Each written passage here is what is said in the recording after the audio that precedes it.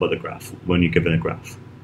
All right, question 4. That was a long time, so I'm gonna be on my A game now, speaking pretty fast. So this is biology, so your definition of a catalyst here does not have to be that technical. I mean, it's only 1 marks. For your chemistry, it might have to be a bit more advanced.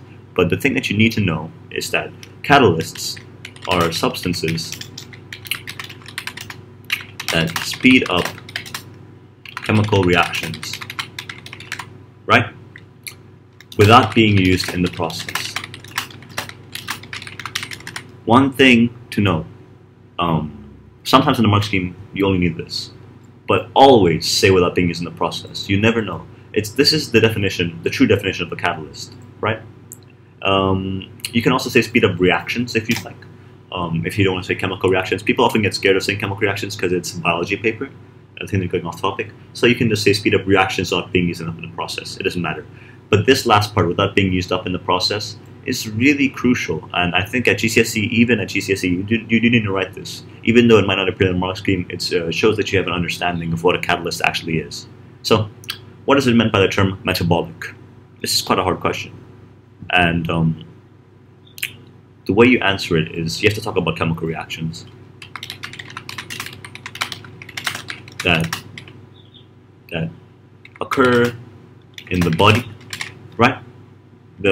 It's the chemical reactions that occur in the body, and you can relate this to different things, such as that occur in the cytoplasm. You can say they're processes in cells. There are many ways you can explain it, right? But in terms of it, I wouldn't really recommend going too technical with it, since it's only 1 mark. They're only going to ask for something pretty simple, and it's always going to relate to chemical reactions occurring in the body. Now, next up, we have a graph question.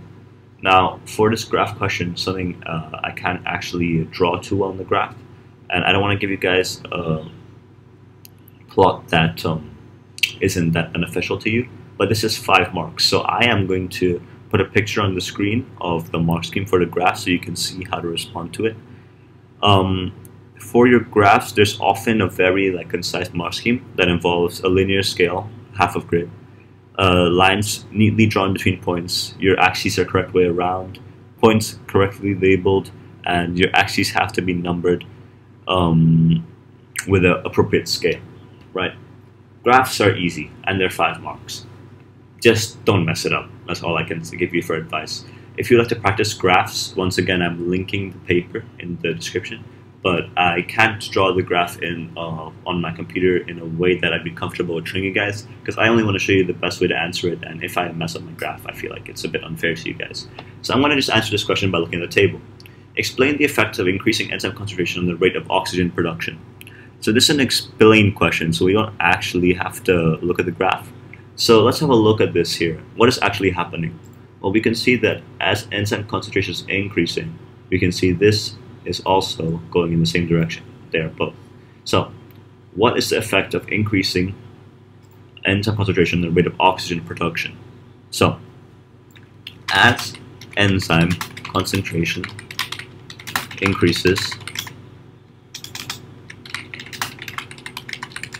so does oxygen production. Now, if you guys didn't spot it here, you might have noticed something. These two are equal, right? 8.2, 8.2. So, a really nice way to get marks, which shows that you understand the data you have, is say up until 8, right? That shows that you can see that it peaks up until 8, where it peaks at, let's have a look, 8.2. And we can say, just so it makes more sense, we get 8 discs, because that's what it's talking about. Alright. But this is an explain question, so we can't just describe it, we have to explain it. So why? So why does it explain it? So, more enzyme are available to react with the substrates, allowing more enzyme substrate complexes to be formed. This means that there will be more reactions occur, right? So you can talk about enzymes reacting with substrates. You can talk about enzyme-substrate complexes. You can talk about more collisions, more reactions. Many ways you can go through it, right?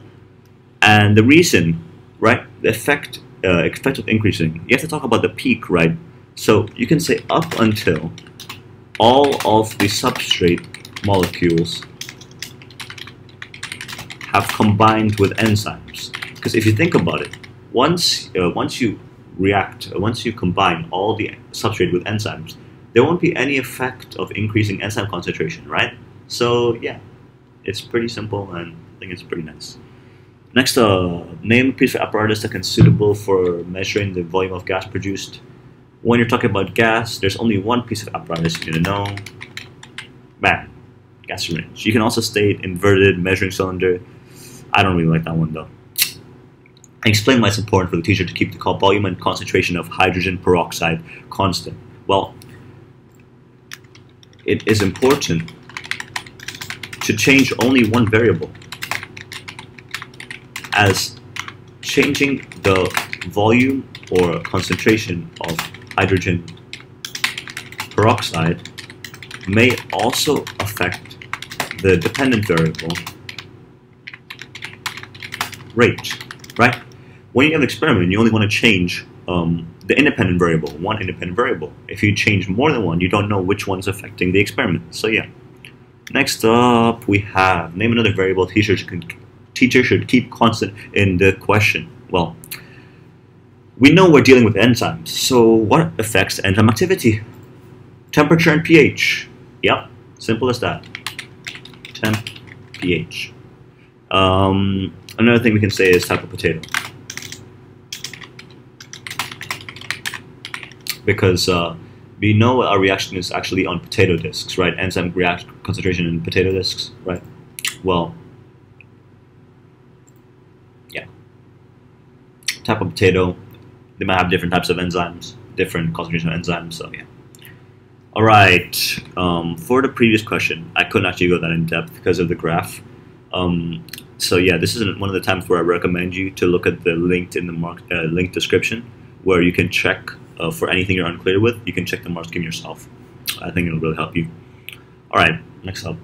Farmers can increase their crop yield by growing crops in a temperature-controlled glass house. Explain how increasing the temperature can result in an increase in crop yield.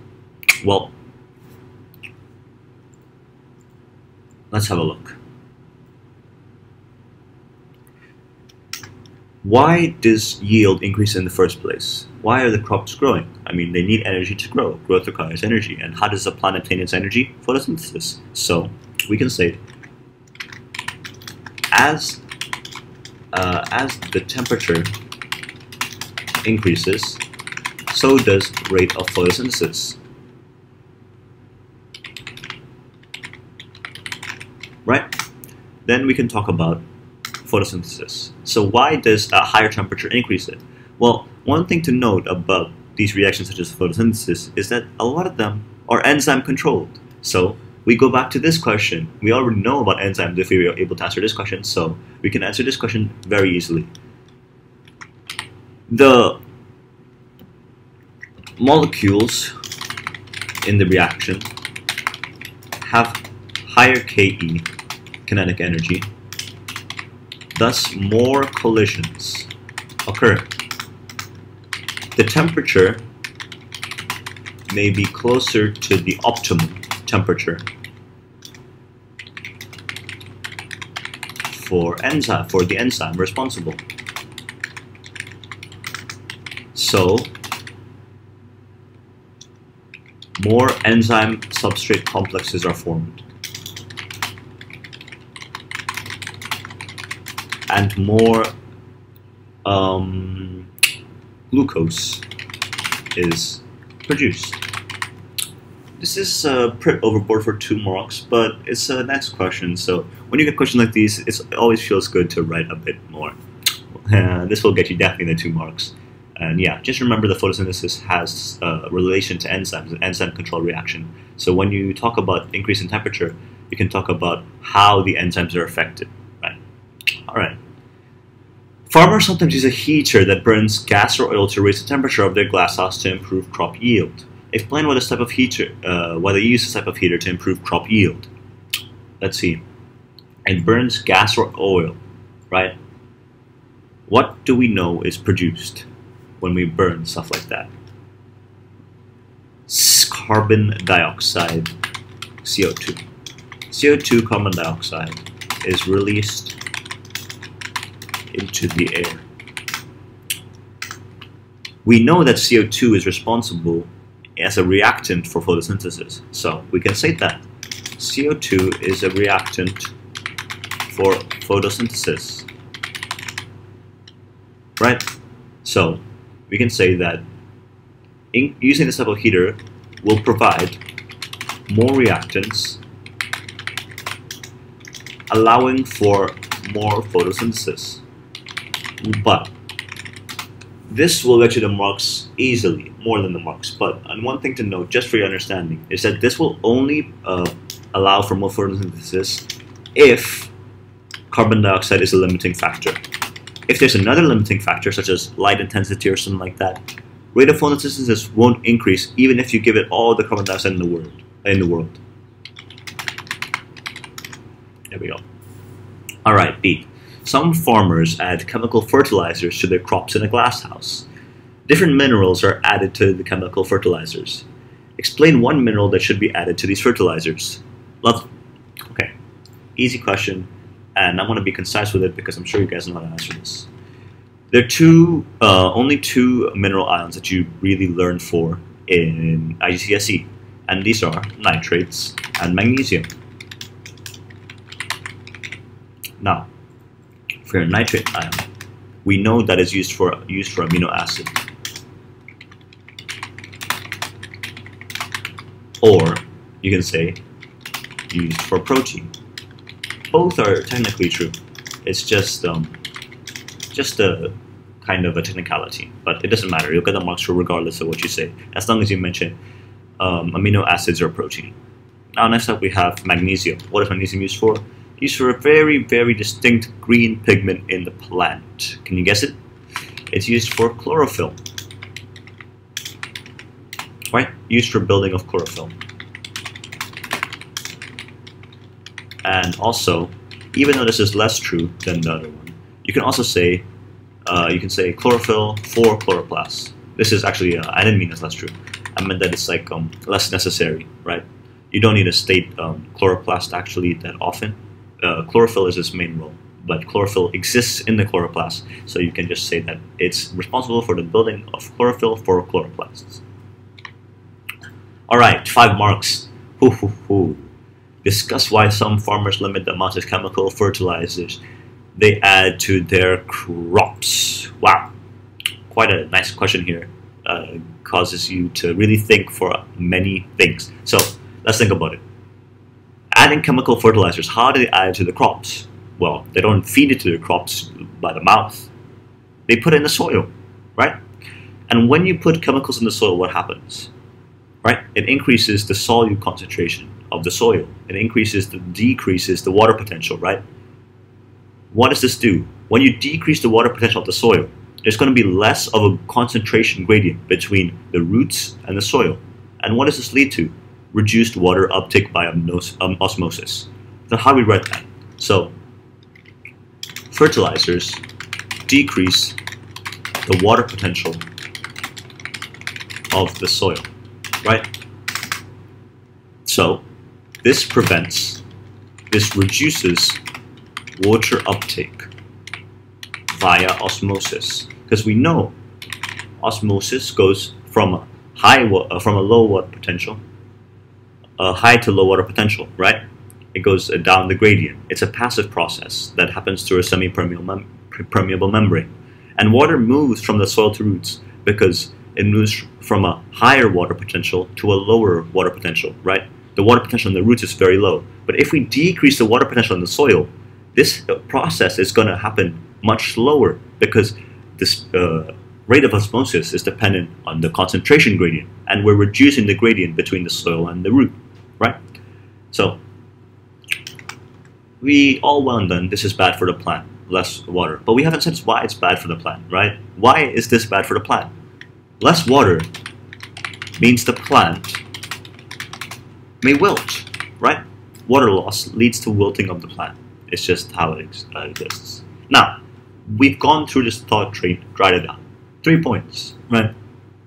That isn't 5. So that isn't 5 points, and we need 5. So what else do we know about chemical fertilizers? Well, there's a massive unit that you do. Not massive, but it's pretty big, and I'm sure you all remember it. Eutrophication, right? It's a big word. People often get scared of it, but it's really, really simple to answer. And it's caused by chemical fertilizers. So how?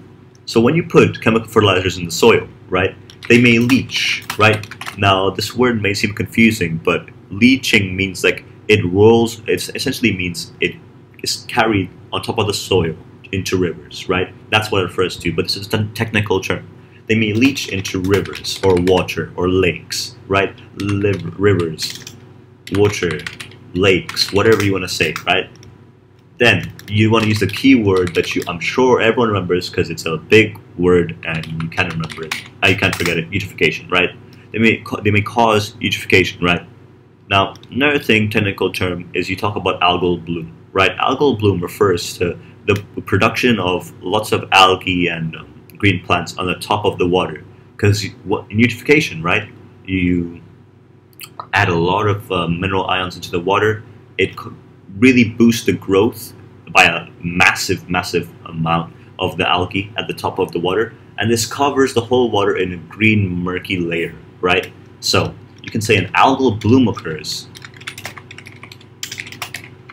which blocks light from the bottom of the water or body of water, whatever you want to say, right? So this causes no photosynthesis for the bottom of the lake, bottom of the water plants, as the light is covered, right? You can't photosynthesize if you don't have sunlight, and it's covered because the whole top layer of the plant, the body of water, is covered by algae, right? So this causes death of underwater organisms. Plants. I'm referring to plants in this part, but it can more death. So, if you want to go more into this, you can talk about how when these plants die, they're decomposed, and the decomposers use aerobic respiration, which takes up all the water, oxygen from the water, which means that other organisms such as fish also die due to lack of oxygen in the water. Right. Now, this is enough to get you 5 marks and more, but I feel obliged to tell you that there are other things you can say. Another reason that it gives you the mark scheme, which I think is kind of funny, but is that if you limit the amount of chemical fertilizers, you can sell your products as organic, which you can earn more money with. I think that's pretty funny because it has nothing to do with biology, but well, you know what? We can I don't recommend you use that answer though, because it's not really a good answer, and it doesn't seem to paint you as a strong response. But another thing you can say is that they may prefer to use natural fertilizers, just manure, or that there's another factor preventing the growth of the crops, such as sunlight or something like that. Adding more fertilizer won't affect it because it's in excess. Alright. The human liver produces bile. Explain the role of bile in digestion.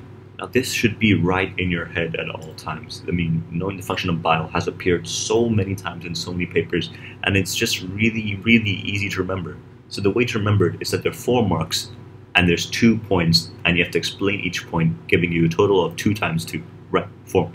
So the first point is that its role is to neutralize hydrochloric or stomach acid. So hydrochloric acid, stomach acid. The acid is hydrochloric acid, but stomach acid definitely gets you the mark, right? So you neutralize the hydrochloric stomach acid in order for the enzymes to not be denatured due to the low pH, right? Or we can say enzymes so that they function closer to optimum, right? You want to talk about how neutralizing the acid is beneficial to the enzymes in the intestine, right? Because these intestinal enzymes, they have different optimum pHs than the ones in the stomach. In the stomach, they have very low optimum pHs because it's an acidic environment, right? So when you have things like proteases, like pepsin, right? They have very low pHs. But then you go into the intestine, right? And you're getting all these other enzymes acting. They have very high optimum pHs compared to the stomach ones. Why? Because the enzyme is quite an alkaline environment compared to the stomach. It's not acidic, right? So we need to neutralize the stomach acid so it doesn't denature the enzymes in the intestine. And how do we do that? Bile. But this is only 2 marks. We need to get the other one. So another use is use this keywords very, very, very strategically. You say this exactly word for word. Emulsify lipids. Simple as that. That's their job. Emulsify lipids. What this means is that it breaks them down into small droplets to increase their surface area. Right? Simple as that. Look how short this response is, right? And look how much they give you to write. This bile question is so free, and you find it so often. I've seen it so many times, and I even got a question like this in my IGCSE test. So yeah, it's really important that you know the function of bile. Thank you guys for watching. Like I said at the beginning of part 1, I would not be going through the entire paper to give you guys a chance to attempt some of the questions on your own based on the advice I gave you with the rest of the paper. Of course, I'm going to be uploading more papers very shortly. It's quite a lot of effort, so if you enjoyed, please like the video. And if you have any questions, please leave in the comments below of any later questions in the paper or anything you need me to clarify, and I'll answer as soon as I possibly can. So I hope you guys enjoyed, and thank you so much for watching this video.